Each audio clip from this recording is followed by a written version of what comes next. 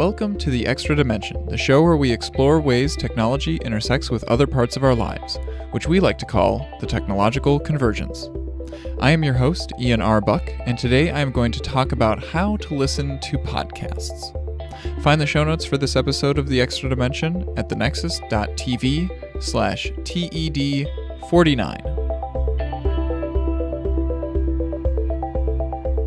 So here we are at the end of 2019, and despite the fact that I have seen many thought pieces written about how podcasts have made it big, we've hit the mainstream, everybody knows what a podcast is, I still hear a lot of people when I tell them that I have a podcast, they ask, what exactly is a podcast? How do I listen to a podcast? And that's okay. Back in 2011, when my friend Ryan started this little podcast network called The Nexus TV, the first thing that I said to him was, what the heck is a podcast? And look where we are now. So, what are we going to be covering in this episode? The beginning of the episode will serve as a little explanation of how podcasts are published and what that means for the ways that you can listen to podcasts. There are a lot of different ways to listen to them. And so, yes, this episode is going to kind of be the podcast version of a VHS tape that gets shipped with a VCR, explaining how to set up that VCR. It's pretty meta. But then we will talk about some of the features that you would want to look for if you're choosing which podcast player to use to listen to podcasts. So that section of the episode will serve as a companion to the review that I am also releasing on the same day. We are reviewing a whole bunch of different podcast players, and that's happening over on our reviews show, Second Opinion. So if you want to listen to that review and figure out which podcast player is best for you after listening to this episode, feel free to go over to thenexus.tv/SO79 to find that episode. So the first thing that we need to understand is, how are podcasts structured? How does this industry work? And how are they published? So podcasts are simply a series of MP3 files that are organized together in an RSS feed. So this is kind of like a blog, but in audio form. Now, think of this in contrast to a centralized model, such as YouTube, right, where every single video that you might want to watch is hosted on YouTube's platform. You have to visit either their website or their app in order to watch them. But in the case of blogs or podcasts, you can use any platform that you want to consume that content because it's all published in a freely available format. So despite the fact that there are many different websites, different hosting platforms that a podcaster might put their content on, you will be able to listen to any of those podcasts in any of the podcast players that you want to use. Now, if you want to learn a little bit more about decentralized publishing versus centralized publishing models, we covered that extensively in the Extra Dimension number 33, so you can go and listen to that at thenexus.tv/TED33.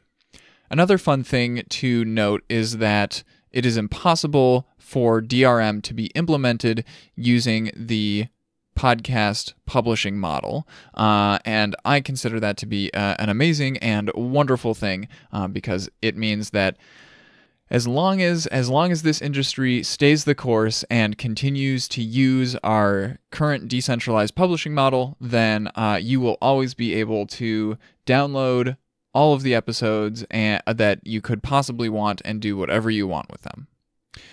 We covered digital rights management, DRM, in the Extra Dimension number 27, so go and listen to that at thenexus.tv/TED27 if you want to learn more.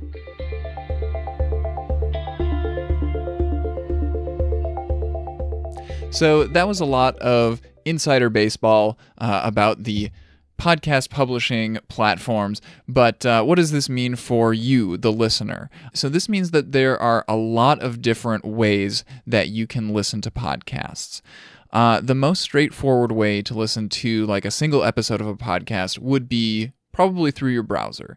You've probably done this if somebody like posted a link to a podcast episode on social media, right? What happens when you click on that link? Well, it takes you to the website. And then there's probably a player embedded in that website. You just click play, you listen to the episode. Awesome. Now, what happens if you are really interested in that particular show and you want to listen to other episodes from that show as they come out? You'll want to use some sort of service that will keep track of all of the new episodes for you. So you could use a traditional RSS reader because, as I mentioned earlier, every podcast is just a series of MP3 files that are held together in an RSS feed. So you could just use a traditional RSS reader and play the MP3 files that are embedded there in each RSS feed item. But if you don't have time to listen to the episode right then and there, you can always download the MP3 file and move it around to different devices, listen to it wherever and whenever you want. You can do that either from the website, right, or from the RSS feed, whichever one works best. And if you combine those last two concepts, if you combine the RSS reader with downloading an MP3 file, then you get what Apple started doing with iTunes back in 2005. That was when they introduced podcasts as a category in the iTunes store.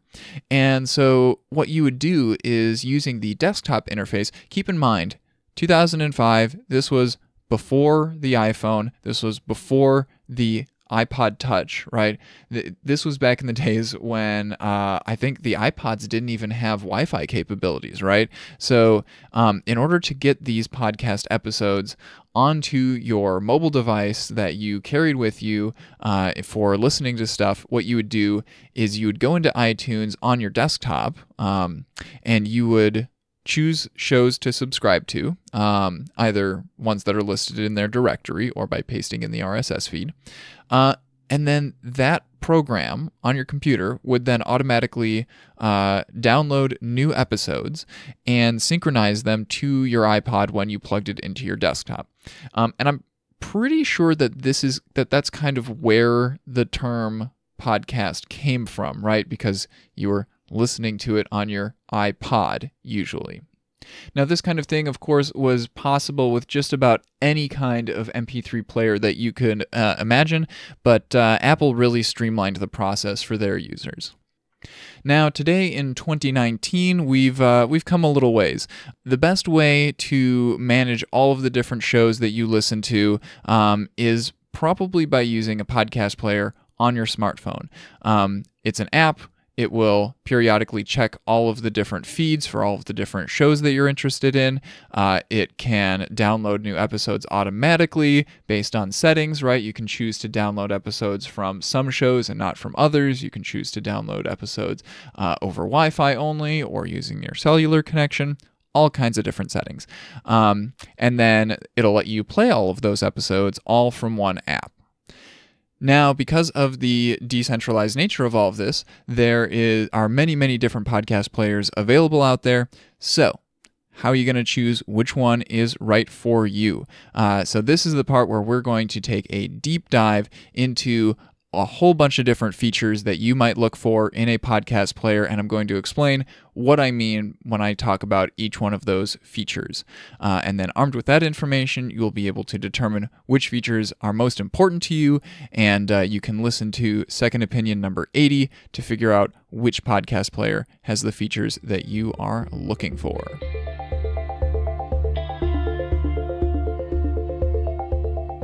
All right, so first of all, there are a few features that I consider to be absolutely essential in a podcast player.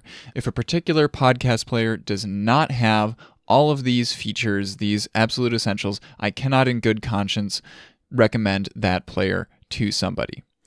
The first essential is that it must be available on all of the platforms that somebody cares about, and it should synchronize your episode progress between them. I'm somebody who uses a variety of different types of devices, so I'm always looking for services that are available on a lot of different platforms, and I even keep an eye on the platforms that I don't use on a regular basis, because I don't want to get pigeonholed into a particular ecosystem, a particular operating system, just because I chose to use services that are not available on another operating system.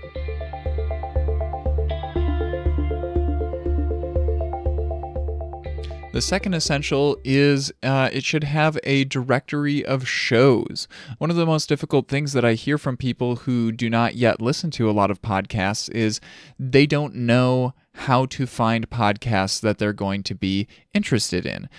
So if the app that you're using has a directory that you can browse through, that you can find shows, sort them by different categories, stuff like that, then that job will be made much, much easier. Now, I think that the best approach that a podcast player can take is for them to seed this directory of shows from Apple Podcasts. Apple maintains the largest directory of podcasts that exists in the world, and also Apple does a lot of work to kind of, shape the industry and move it forward in certain ways. And while I understand that we don't want all of the power to be concentrated with one entity, we don't want Apple to be able to unilaterally make decisions for the entire industry. If we have a world where there are many, many different podcast players and all of them are building their directory lists in different ways, then it becomes very complicated for the podcasters themselves, the creators, to keep track of this entire ecosystem and to submit their shows to every single one of these different podcast players.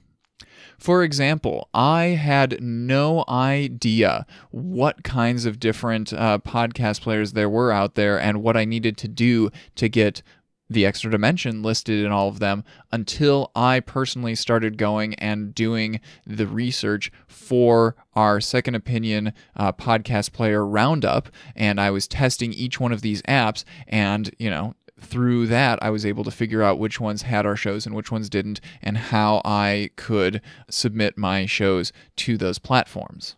But not everybody is going to go through all of that effort.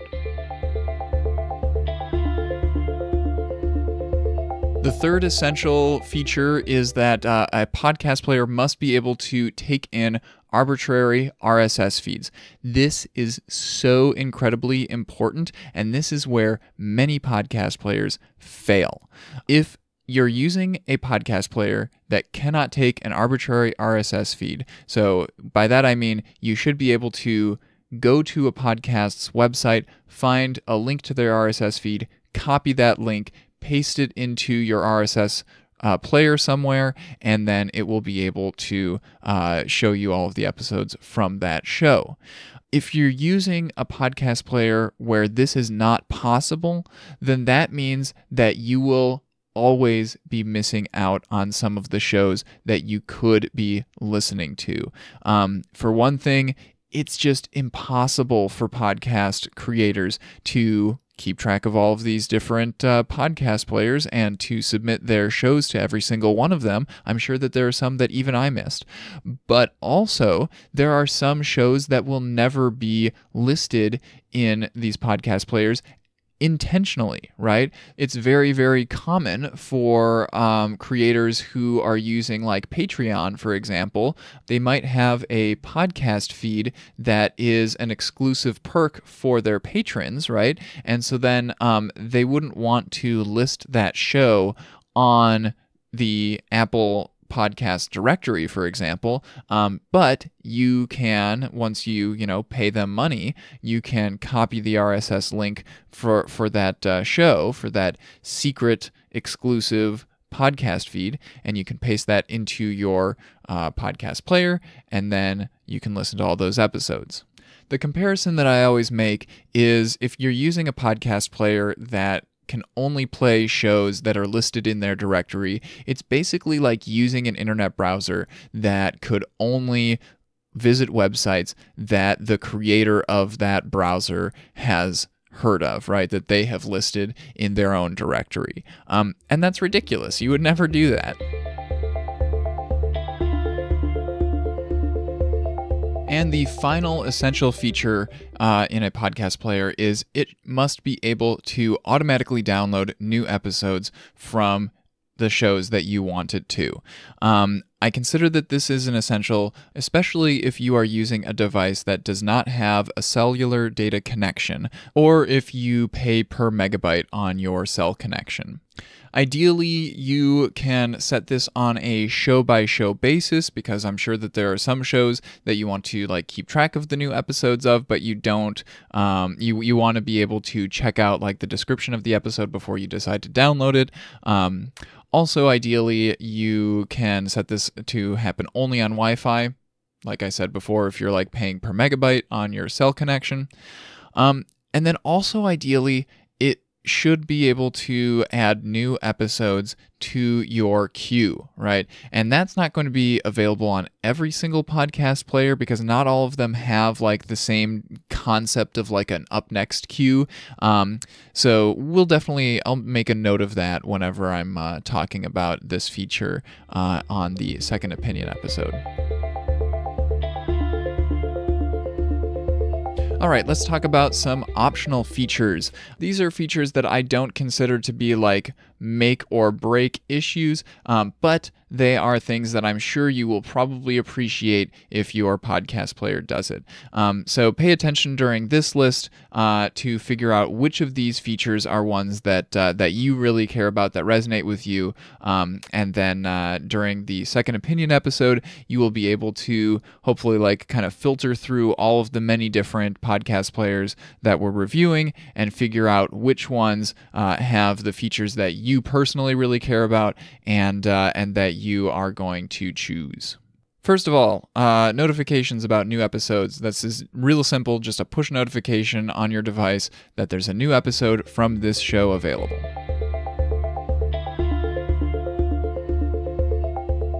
Automatically deleting played episodes, it can be very, very useful.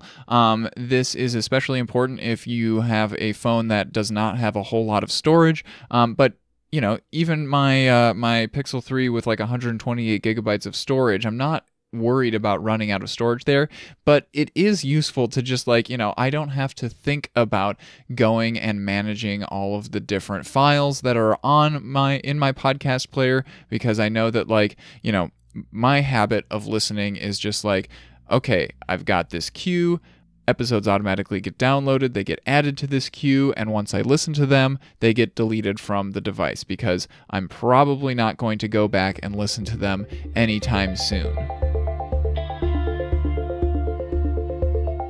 The podcast player that you are using should have a reasonably intuitive interface. Now, this is a pretty subjective requirement, so I will only bring this up if I find an app that is like really, really difficult to use. Skipping forward and backward through an episode. Who wants to listen to advertisements? I don't have time for them usually. Ideally, you should be able to customize how many seconds this skipping will send you back or forward. I personally like to set my podcast player to go forward by 30 seconds and back by 10 seconds, because when I'm skipping forward, I'm usually trying to get through like an advertisement that's usually like 30 seconds or a minute long. And if I'm skipping backwards, I'm usually trying to just like, oh, hear a line that just happened just a moment ago. Variable speed playback. Oh, here's one of my favorite features. So yeah, podcasts can get pretty darn long, and if you are having trouble getting through all of the different shows that you're subscribed to, you can speed them up a little bit while still being able to understand them. So for example, if you listen to my voice at 1.7x, it will sound something like this. Welcome to the Extra Dimension, the show where we explore ways technology intersects with other parts of our lives, which we like to call the technological convergence. I am your host, Ian Arbuck, and today I'm going to talk about how to listen to podcasts. Find the show notes for this episode of the Extra Dimension at thenexus.tv/TED49. All right, back to normal speed. Ideally, you should be able to set this on a show-by-show basis for a couple of different reasons. Number one, some hosts are just easier to understand at high speed than others. And then also, there are some shows like audio dramas, for example, that really rely on like pacing. So you wouldn't want to speed those ones up. Most podcast players that let you speed up shows will also let you slow them down. I have never really used that feature except to give myself a good chuckle by making people sound super drunk by slowing them down to like 0.5x. But yeah, that's usually there. It's usually available to you if you need it. Truncate silence is another time-saving feature. So this one will save you time by cutting out longer portions of silence. Again, like variable speed playback, you should be able to set this on a show-by-show basis because some shows use silence for pacing. It's also definitely worth noting that this feature is a little bit risky to use because sometimes you'll maybe listening to a show where like one of the hosts is a little bit quieter, maybe they like trail off at the ends of their sentences or something like that, right? And so sometimes you get actual like audio that is getting caught in the truncate silence feature, and it removes portions of what they're saying, which can get pretty distracting and make it difficult to follow what they're talking about. Show notes. Oh my goodness, show notes. So audio is a great medium. I love it. But you can't always put everything into the audio portion of a show that you want to. Podcasters rely on the show notes for their episodes to convey a lot of supplemental information, such as links, images, an episode index with timestamps maybe, transcripts, full transcripts of the episodes, right?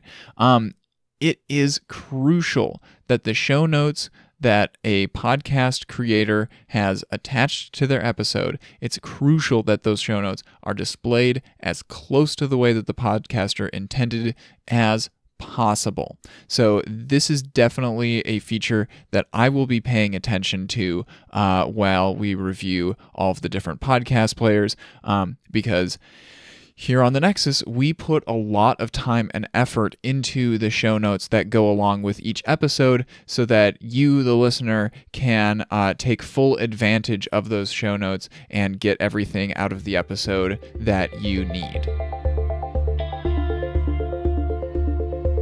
MP3 chapters are another quality of life feature that you will really appreciate once you start using it.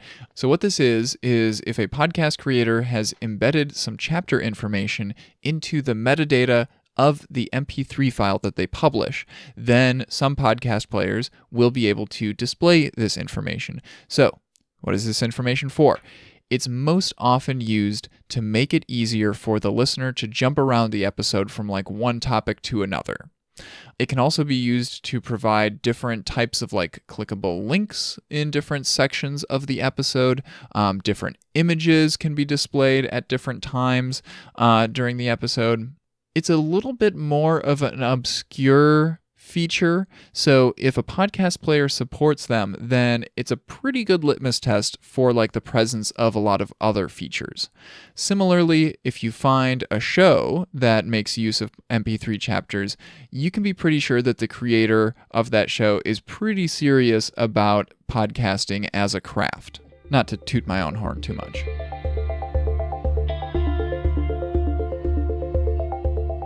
Google Cast and AirPlay. So sometimes you may want to play your podcasts through the big speakers in your house. Google Cast is the platform that's available on Android, iOS, and the Chrome on desktop. You may know it by the name Chromecast. AirPlay is available on Apple devices. So most media players support each of those on the appropriate platforms that they're on, but sometimes they don't make it in there, so I'll definitely make sure to mention that if that is an issue. Android Auto and CarPlay. One of the best times to listen to podcasts is honestly while you're traveling, and so you definitely want to make sure that your podcast player is going to be treated as a first-class citizen if you are driving in a car. A quick note about this. It was very, very easy for me to test Android Auto compatibility for all of these different players, at least the ones that are available on Android, because I can run Android Auto on my phone without it having to be like hooked up to a fancy car with a fancy display. CarPlay is tougher since it requires both an iPhone and a CarPlay-enabled car. I have neither of those things, so I'm not as 100% sure about the CarPlay compatibility of some of these podcast players. Streaming episodes. It is nice, even though you could be downloading these episodes and, listening to them offline, it's nice to be able to just listen to an episode without having to wait for the entire file to download sometimes. I will be very surprised if I find any podcast players that don't have this feature. It seems like kind of a no-brainer. Video podcasts. Ooh, here's a weird niche one. So most podcasts are audio only, but occasionally you will find a show that is a collection of MP4 videos organized in an RSS feed. So for example, TED Talks, right? TED does publish all of their videos on their YouTube channel, but they, of course, have their own website where they host all these videos as well. And they put all of these videos out on a podcast feed. So some podcast players will let you play these types of video feeds. Ideally, the player will play the video if you have the screen on, and then it will continue playing the audio only if you turn the screen off. Though I have seen several different implementations of this kind of thing. I've seen some podcast players that will download the video files, but then will only play the audio from them and will never show you the video. So I'll definitely be sure to make notes of those when we encounter that kind of situation. Importing and exporting OPML files. So an OPML file is the industry standard for moving your many, many different shows that you are subscribed to from one podcast player to another. OPML files can only transfer a list of shows that you're subscribed to. It won't transfer your progress in the various different episodes, which ones are played, which ones are unplayed, but it's a heck of a lot better than trying to recreate your list from scratch. Starting episodes at custom times. This is another time-saving feature. So if a particular show has an intro that is always the same length, or if they have a set number of ads at the beginning of their episodes that always take the same amount of time, then you can safely skip those by having your podcast player start the episodes of that show at a custom time. A related feature is some players will also let you skip the last X seconds of an episode, which would be used if a show has a consistent length outro.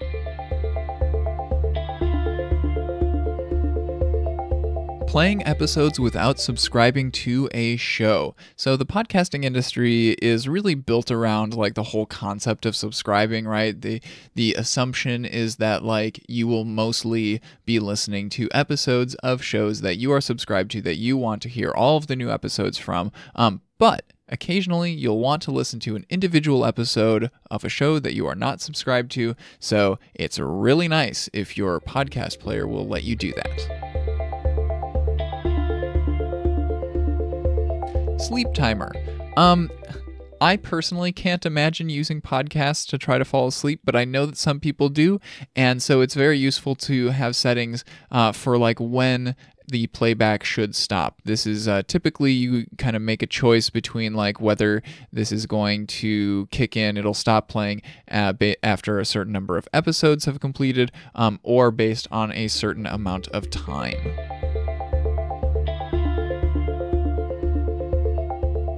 Playback widgets on Android. So Android lets you add widgets to your home screen, which are really cool tools that let you control the various different apps on your phone in particular ways without having to actually open the app itself. And most media players will give you a playback widget. So like a play pause button, a skip forward, skip backward button. It'll show you like the album art usually. Like I said, most media players make this available, so I'll be very surprised if I find podcast players that don't support this, but I'll definitely make a note if they don't. The ability to play local files. So, I've been reiterating several times throughout this episode that a podcast is only a podcast if it is a bunch of audio files that are strung together with an RSS feed. But sometimes you will end up with like random MP3 files from podcasts or audiobooks or whatever that you may want to play, and they're not attached to an RSS feed. So it is very nice to be able to play those files in the same app and in the same queue as the rest of your podcast episodes. And so I always look for a podcast player that has this feature. Visual appeal. So this is another pretty subjective one, but even the most feature-rich app is going to kind of suck to use if it's ugly as sin. So I'll definitely be making a note of like how pretty each app is. Extra features. Hey, we're getting towards the end here. So some podcast players will be exceeding even my expectations, and they'll be implementing features that I wasn't expecting. So I will definitely make a note of those in that column if I find those. And finally, other notes. So sometimes there are things that are worth noting about a podcast player that aren't related to any of the previously mentioned features. So things like, when you are sharing an episode, do they link back to the original page for that episode, or do they use their own custom link? Is there some like weird ownership going on between this podcast player is owned by an entity that also publishes podcasts or something like that? Are there any conflicts of interest? I'll be making notes of those kinds of things in that section.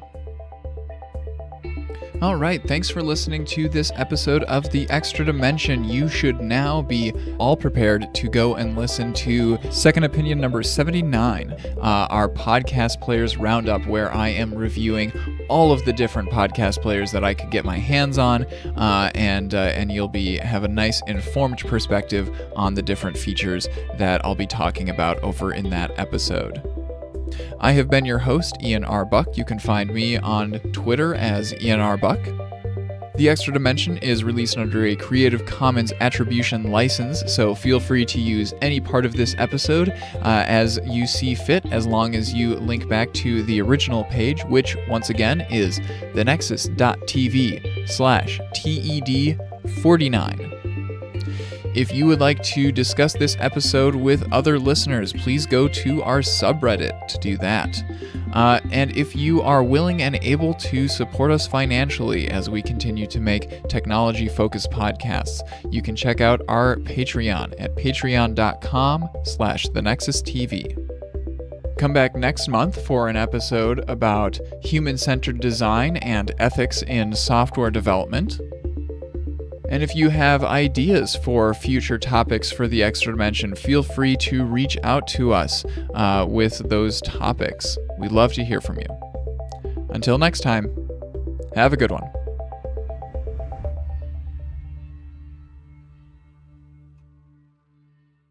The Nexus TV. Podcasts from the Technological Convergence.